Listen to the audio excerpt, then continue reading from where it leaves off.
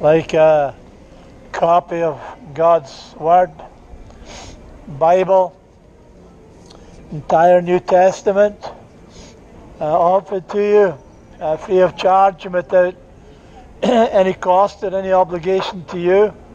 You would like to have one, then please feel free to come and ask for one.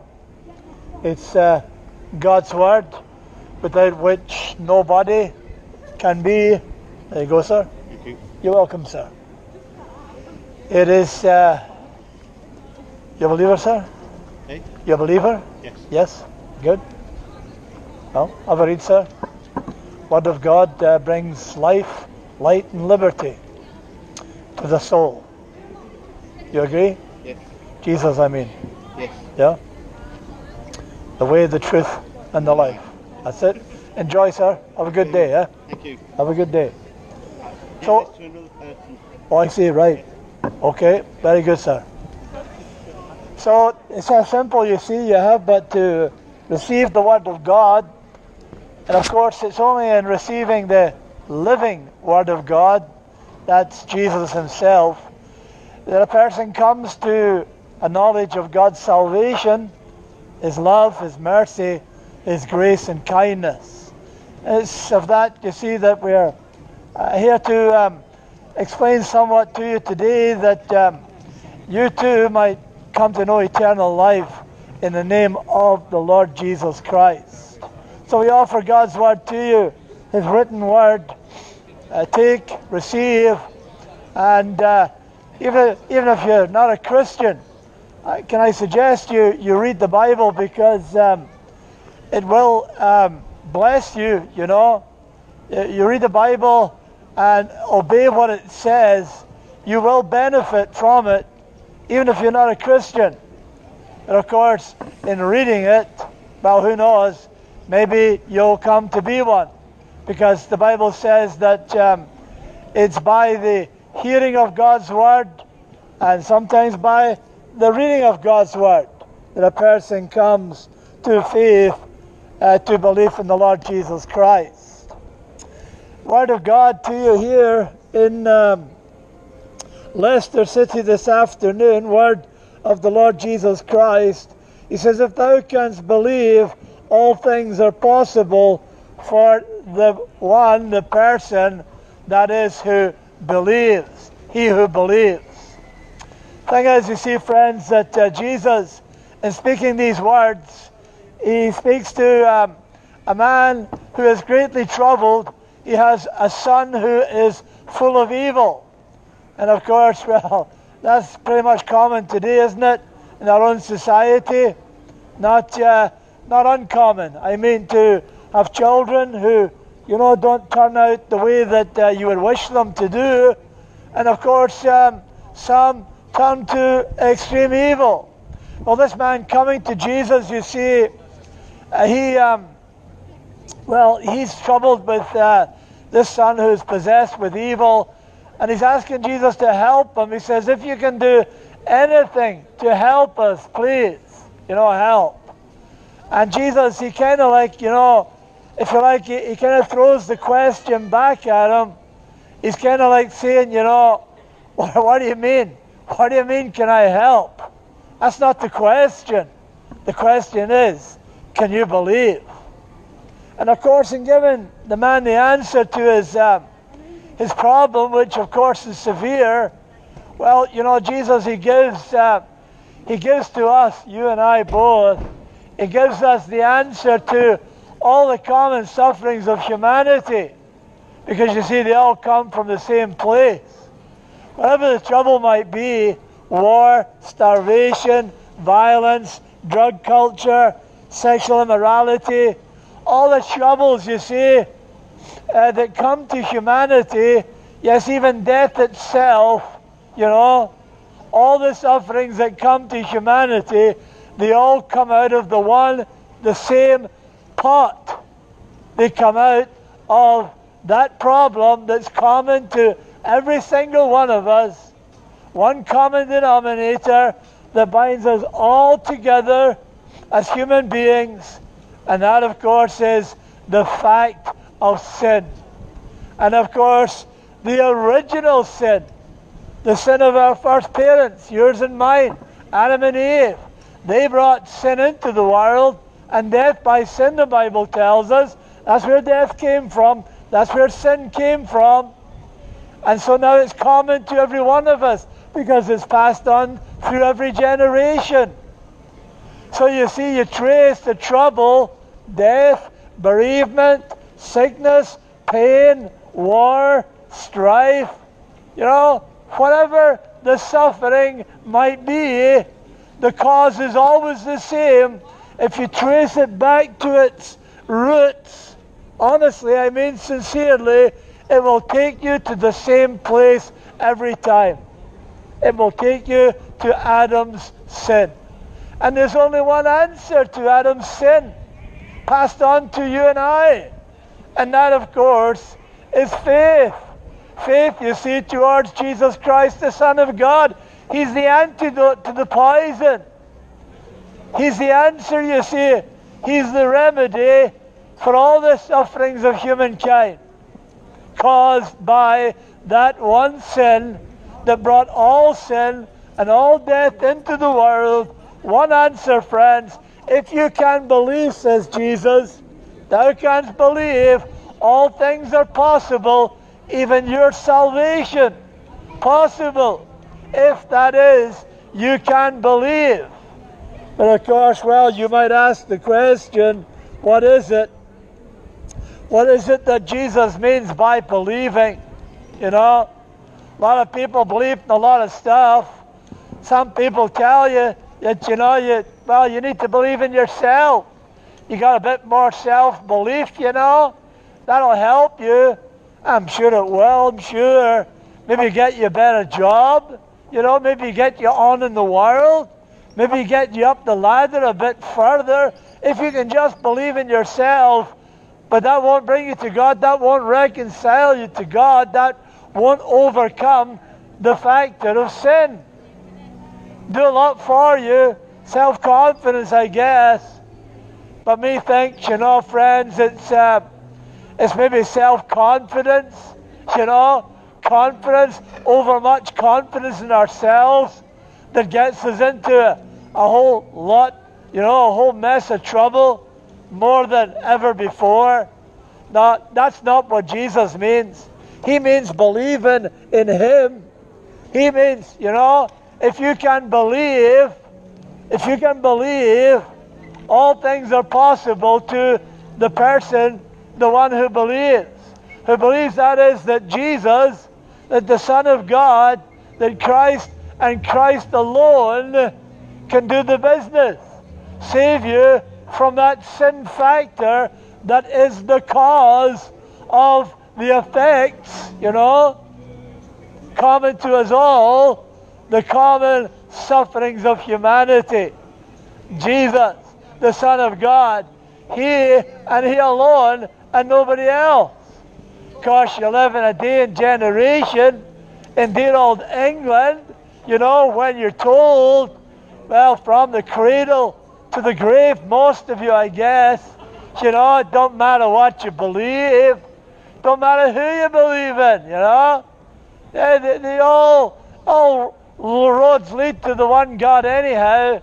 It doesn't matter what religion, what faith, you live in a multicultural society, and it don't matter, don't matter what you believe, because, the road, the path will take you, to the only, the one God that there is.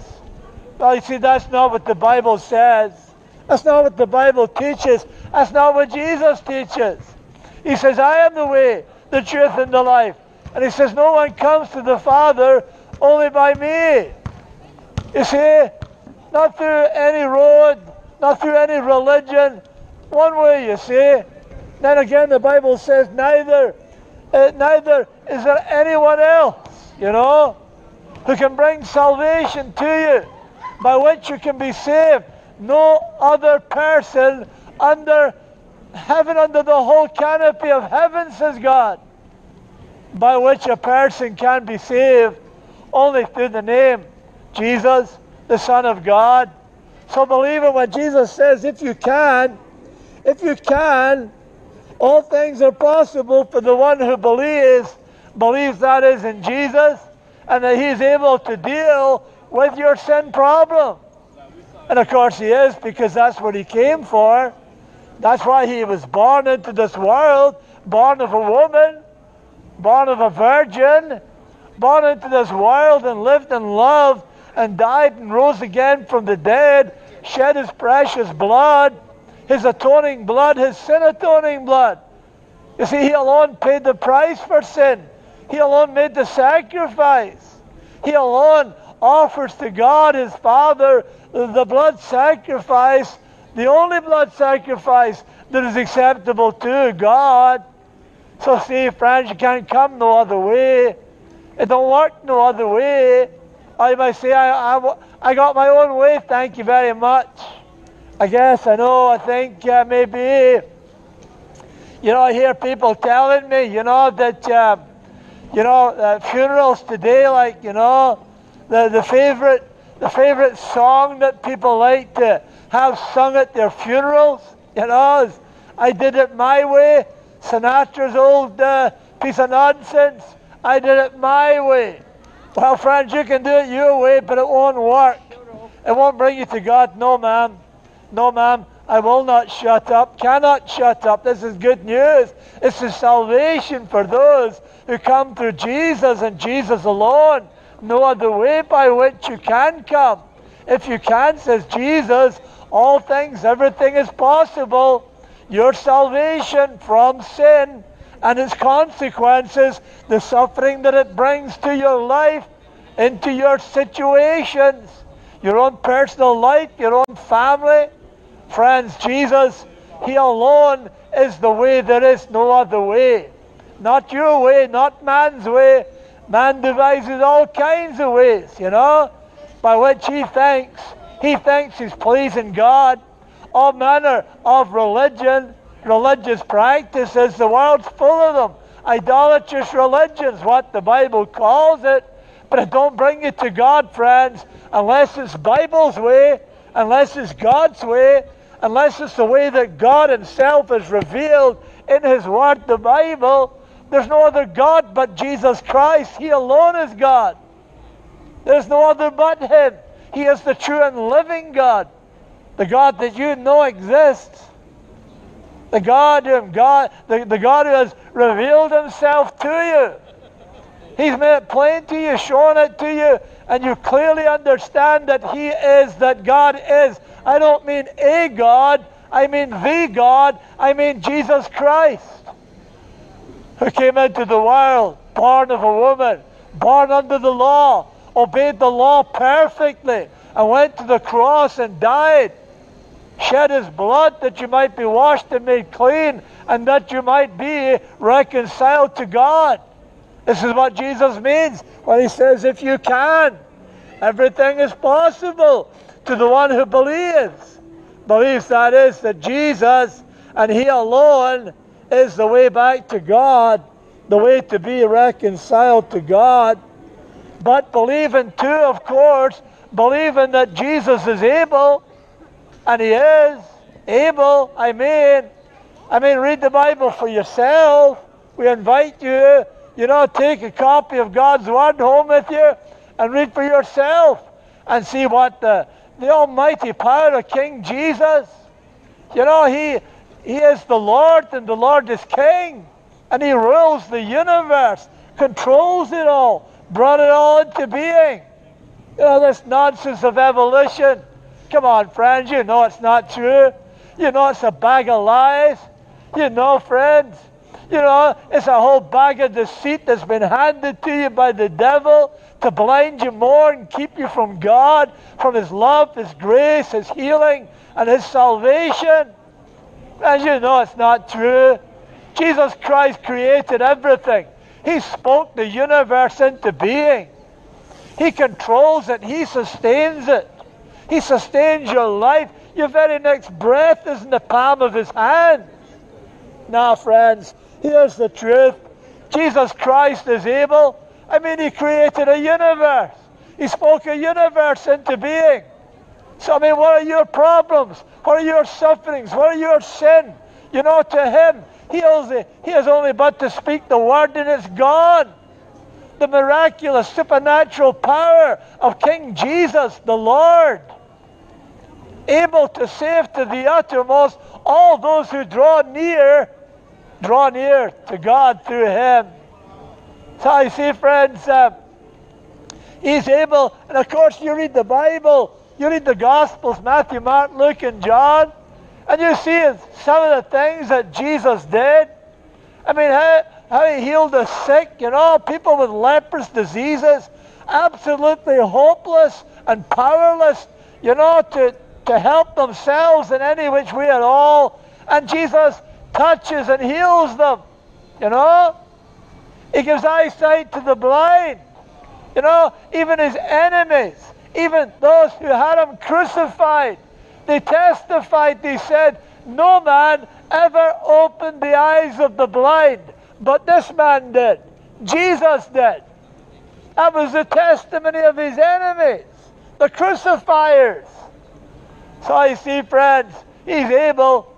If you can believe, says Jesus, if you can believe everything is possible, the end to the sufferings caused by your sin and your sin, to deal with the sin, to deal with the root, to deal with the cause, not just the effects, to bring salvation to you. If you can believe, that is, everything is possible to the one who believes. You go on reading through the Gospels, Matthew, Mark, Luke, and John. Read and see for yourself, friends. See how that Jesus rose, you know, raised people from the dead, you know, rose himself from the dead by his own mighty, mighty power, King Jesus.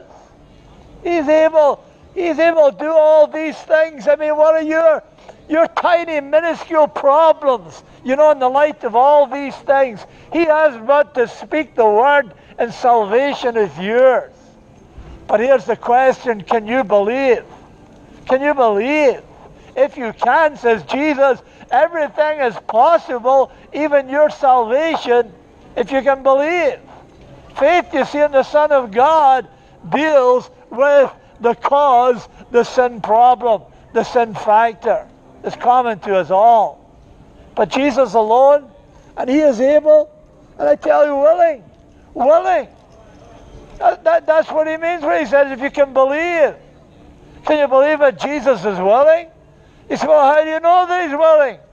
Well, because the Bible says Christ Jesus came into the world for this purpose, this reason, to rescue, to save sinners. You know, he came, he lived, he loved, he died, he rose again from the dead. Does that not suppose to you, to your mind, a willingness on his part to save? I mean, he didn't come for nothing, you know? And of course, he stretched his arms out on the cross. Some people, they ask the question, they say, was it the nails that held Jesus to the cross? No, it wasn't. It was his love for sinners such as you and I, that we might be saved.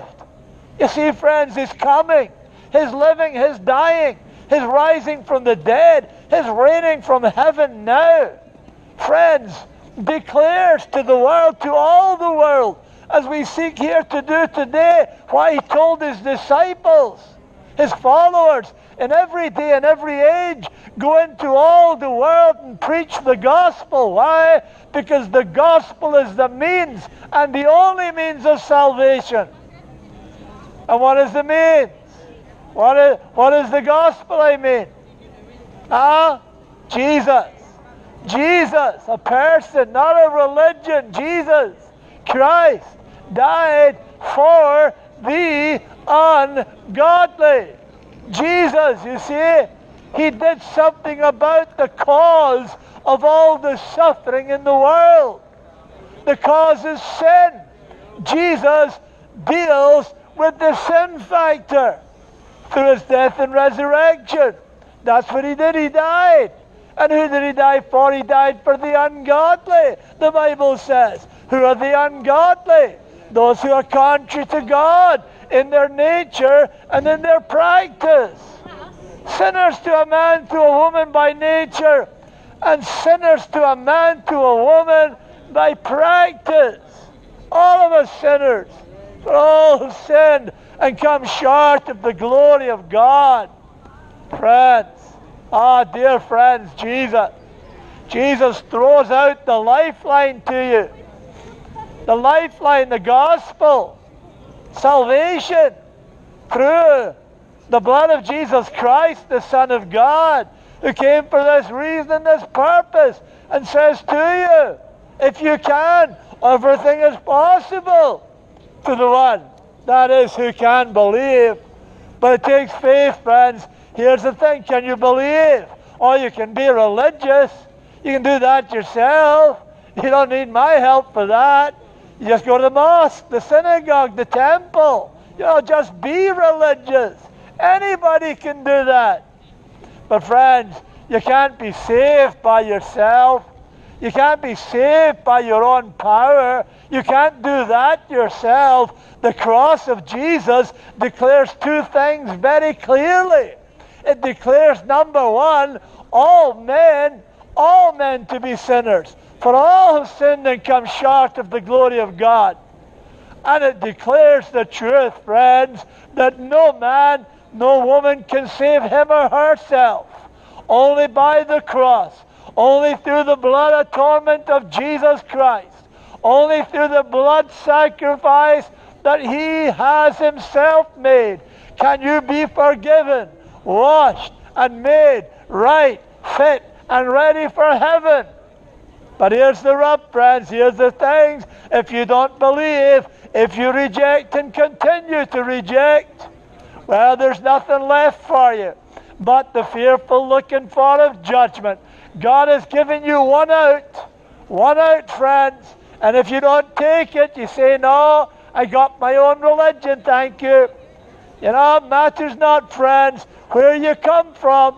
The Far East, the Near East, the West, the Near West, the North, the South. Doesn't matter where you go the world over.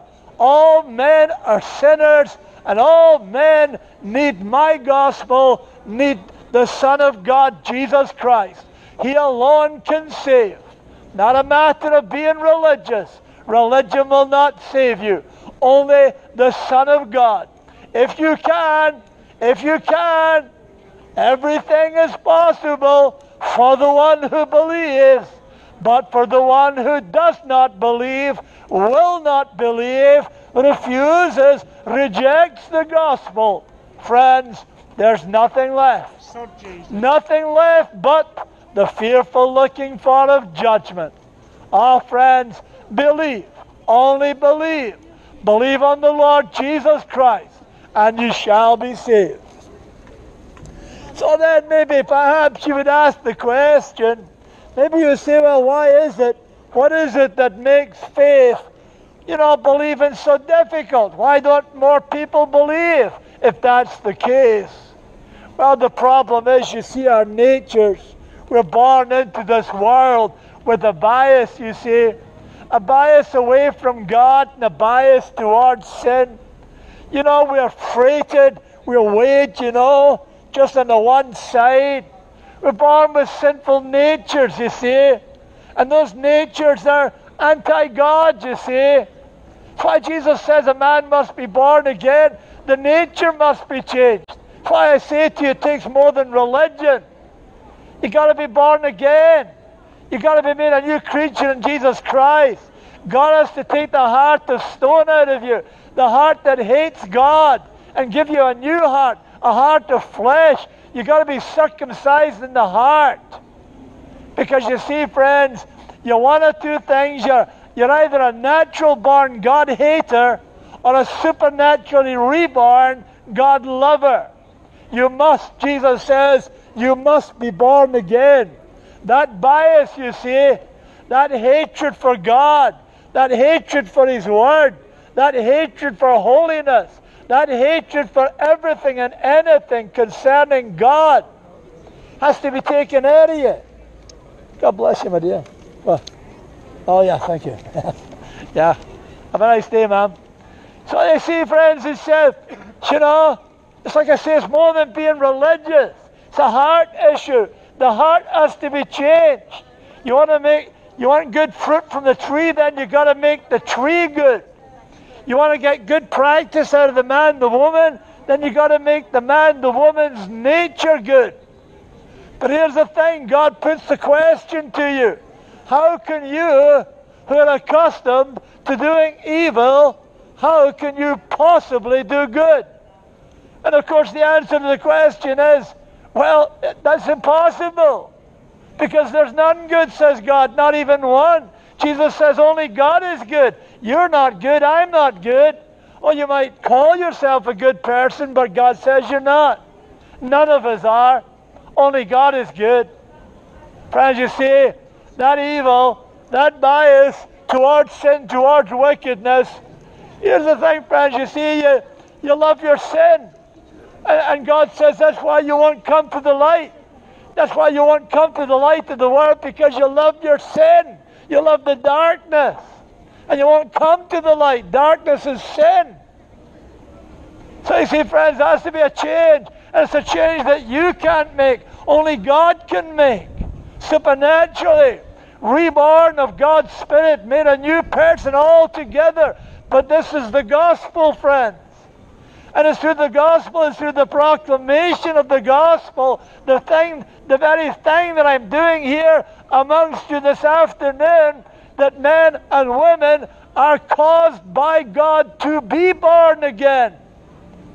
Through the hearing of the gospel, through the preaching of God's word.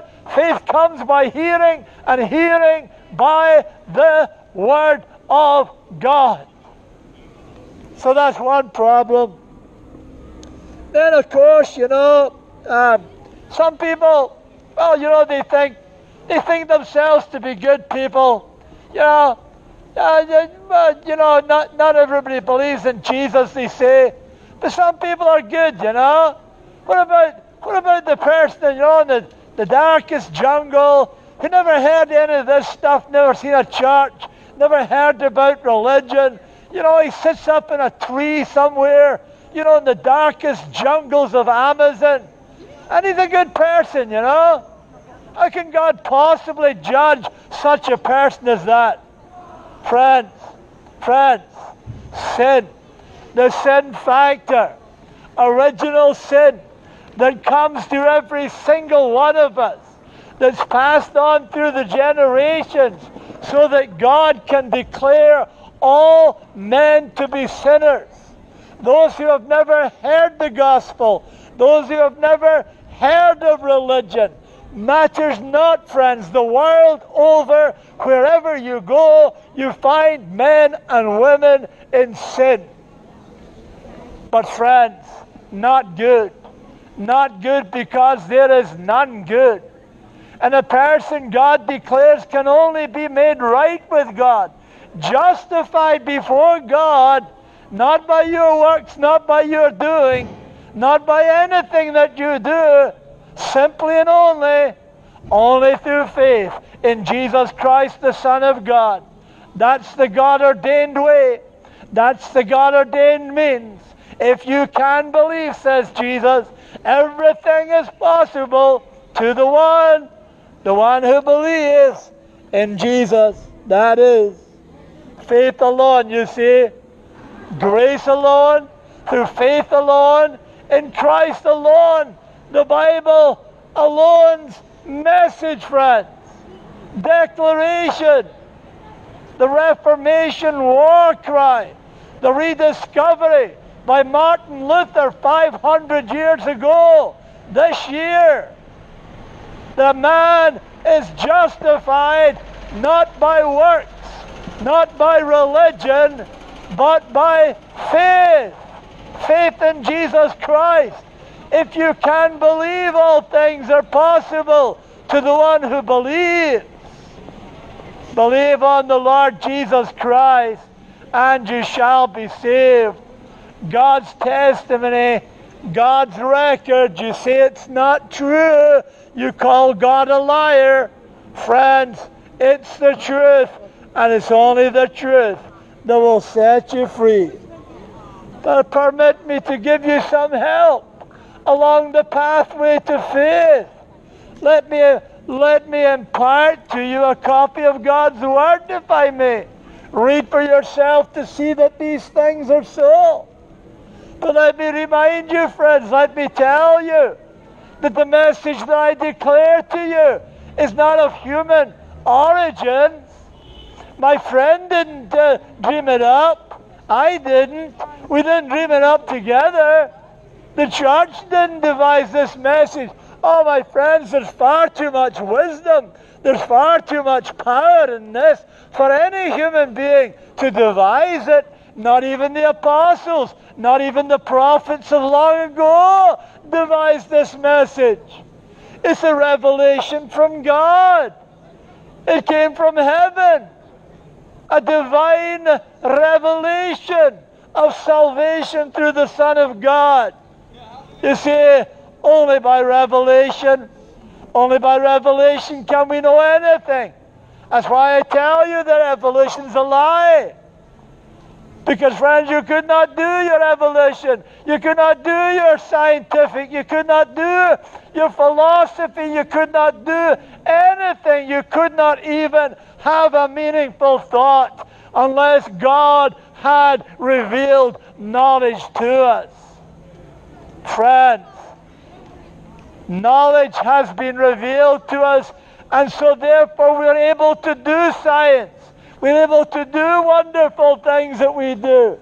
All the technology that you enjoy, because God, in the first instance, revealed knowledge to us. The beginning. Knowledge of God, friends. That's the beginning. That's the beginning of wisdom. So the message, friends, is God's plan.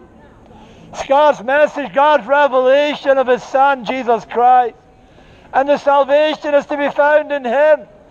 So if you can believe everything is possible, even your salvation to the one who believes. And of course you got the testimony of the Bible, Holy Scripture, the Word of God, friends, written down and given to you in your own language. It's the message, you see, of the Bible, and the Bible which is faultless, utterly and absolutely faultless. Every word of it breathed out by God, and so therefore trustworthy to the utmost. And friends, if you take heed to the Word of God, read the Word of God for yourself, meditate upon it, but oh, believe it, friends, because it's only faith, you see. Little good reading the Word of God, little good learning the Word of God. People can hear the Word of God. It can be declared to them. People can sit in churches all their lives long listening to the Word of God. But until you believe, friends, no profit, none whatsoever. You must believe. If you can believe, says Jesus, everything is possible to the one who believes. You got the testimony of other Christians. My buddy here with me today, he'll testify to you of the grace of God that came to him. How that God did for him what he couldn't do himself. I don't know about you, but listen up, I tell you what. I throw out a challenge to you. Huh? Next time we're here, you bring me 12 atheists. 12 atheists who could stand here and testify of how atheism, godlessness, has changed their lives for the better. Repent and believe the gospel, the both of you. Repent and believe the gospel. So I say, friends, I challenge you, no?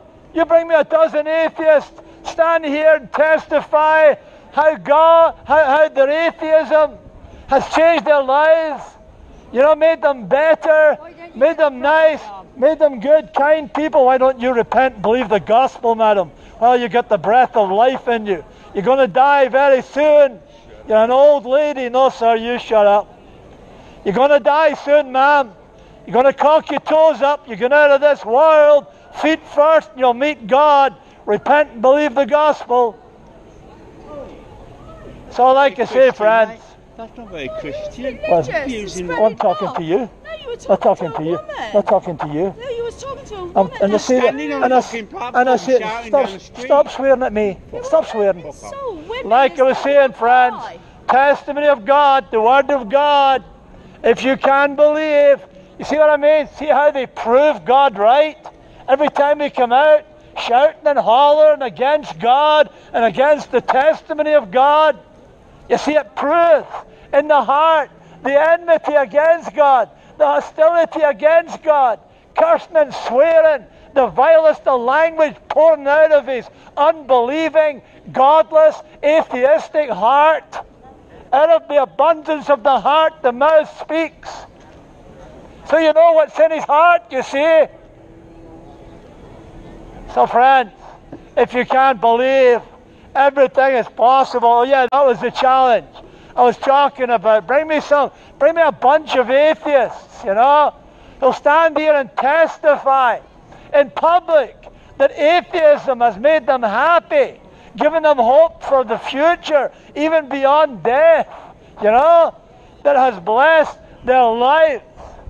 Well, I defy you to do such, but I'll bring you a bunch of Christians who'll stand here and testify of how God has blessed them with eternal life through faith in Jesus Christ, forgiving their sins and giving them the hope of eternal life. We got the testimony of Christians, but you ain't got, without God, without Jesus, you ain't got no testimony. You ain't got nothing. Or you might have riches. You might have, you know, you might have your Apple pads and your, you know, all your technology. You might have all your clever humanness. You might have health, wealth, and prosperity, but I tell you, without Jesus, you ain't got nothing. You got nothing. And all them things that you got, they're transient. They're passing away just like the world. And so will you, just as I told the lady.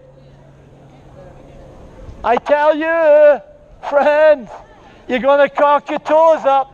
You're going to go out this world, feet first, like everybody else. Naked you came into the world, naked you'll go out of the world. You take nothing with you. You never saw a hearse following a Pickford's van. Sorry, wrong way around. You never saw a Pickford's van following a hearse, because you don't take the stuff with you, friends. You don't take nothing with you, just your sin, into the presence of a holy God, who will dispose of you according to what you have done or not done with His Son Jesus Christ. Because this is the condemnation, says God, that you have not believed in the name of the only Son of God. Friends, we're here to testify of these things. We're here to tell you of how we're just sinners ourselves, here amongst a bunch of other sinners, to tell you how you can be forgiven and how you can go to heaven, how you can know eternal life in the name of the Son of God, Jesus Christ. If you can, says Jesus, all things, everything is possible, even your salvation. Everything is possible to the one who believes. But without faith, friends, without faith in Jesus, you ain't got nothing. Believe on Him and you will be saved. Grace alone, faith alone, Christ alone justifies a man, a sinner, the worst of sinners and the best of sinners.